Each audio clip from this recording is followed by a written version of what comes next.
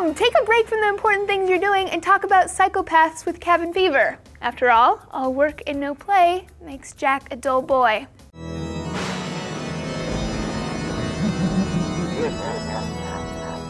Hey everyone, Laci Green here. One of my favorite horror movies of all time is The Shining. It's based on the Stephen King classic and I am totally obsessed with it.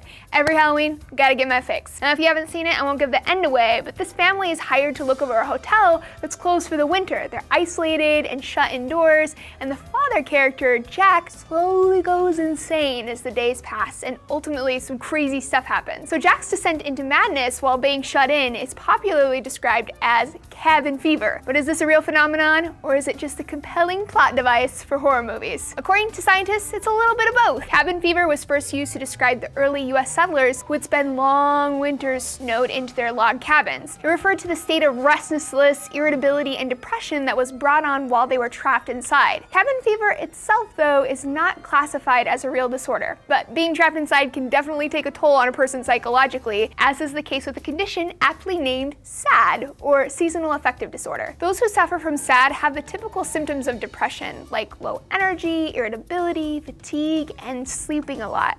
The difference is that SAD is brought on by the winter months when the days are shorter and there's not as much light. So in that sense, cabin fever is a real thing.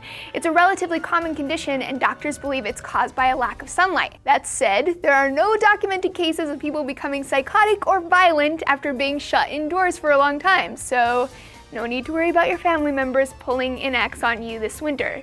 Probably.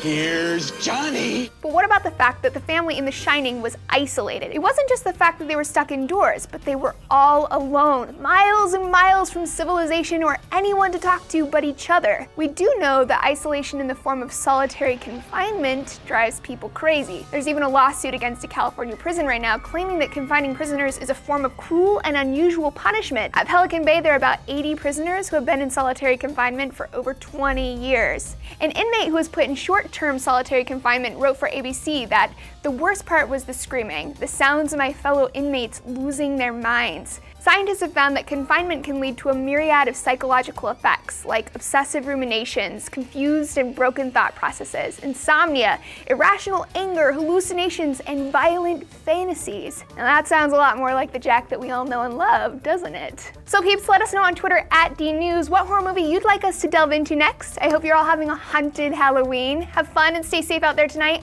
We'll see you tomorrow with more DNews updates.